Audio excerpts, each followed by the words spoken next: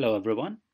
In this tutorial, we will learn how to create test cycles in Jira. In previous sessions, we have understood how to install Zephyr test management plugin and then how to add test cases or edit test cases or clone test cases. So once you have created the test cases and the test cases are approved by the business analyst or the relevant stakeholders for the particular release, then you need to create the test cycle and do the execution. You need to create test cycle for a particular release or version of the build, and then add those test cases in that version, do the execution, and mark the test cases as pass or fail depending how the build is behaving. So to start creating the test cycle, this will be mostly taken care by the test lead or the test manager of the project.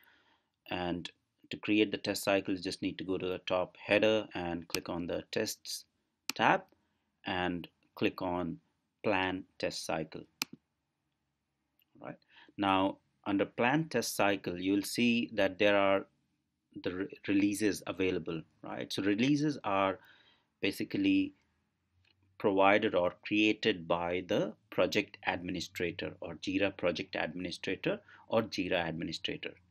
So these releases has to be there in Jira in order to for you to plan the test cycle, right? So for example, version 2.0 release has already been created by the project administrator and it's available. So version 2.0, 3.0, 4.0, all these releases are unreleased and are available. So we can plan our test cycles for these particular versions which are unreleased. So to create a test cycle, you just need to click on this create cycle, the plus icon here, and it will open the cycle. So you need to select the version under which you want to create a new cycle and just provide the name of the cycle you're creating. So I'll say SIT cycle 1. Okay, and then if you want to provide the detail or any description for the cycle, environment details, for example, I'll say Windows plus I for all the UI related test cases, and then select the date from and to date for which you want to do the execution. So that's optional. It's up to you whether you want to provide the date or not, and click on save. Okay, so you can see sit cycle 1 has been created. So if you go to the version 2.0, you can see on line 2.1 and sit cycle 1 below that has been created. Right. Now, what all options are available for the cycle that you create? So if you click on that particular cycle, you can add the test cases to the cycle. You can add folder below that. You can edit the cycle, delete cycle. You can clone the cycle as well and export the cycle. So adding the test cases basically add the sit test cases below this particular cycle. So for example, SIT will have a combination of, like the UI test cases, middleware test cases. So you can create different folders for those test cases, and then add those test cases within that cycle. So I can say I'll add UI folder below sit cycle 1, and then add another folder for middleware,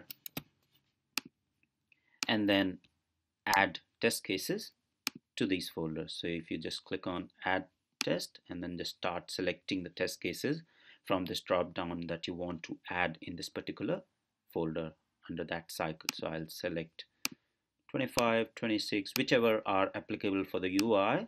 Just select those test cases, pretty easy, and then assignment is pretty easy as well. You can either assign to yourself or to the person in the team. So as a test lead, you'll be planning the test cases and then assigning it to the particular member of your team. So just select, so for example, these test cases need to be executed by Mary. Just select the person whom you want to assign these test cases for execution and click on add. All right. and you can see 4 test cases have been added under the UI folder of SIT cycle 1, and the status showing as unexecuted, and the assignee is Mary. So now Mary will get notification that these 4 test cases have been assigned to her, and she'll take care of the execution of these particular test cases under SIT cycle 1. So this is all about creating the test cycle in Jira, editing the cycle, deleting the cycle, and then adding folder below the cycle and adding test cases and assigning the test cases to a particular tester within the project. In the next tutorial, we will learn how you can execute test cases in Jira. Thank you.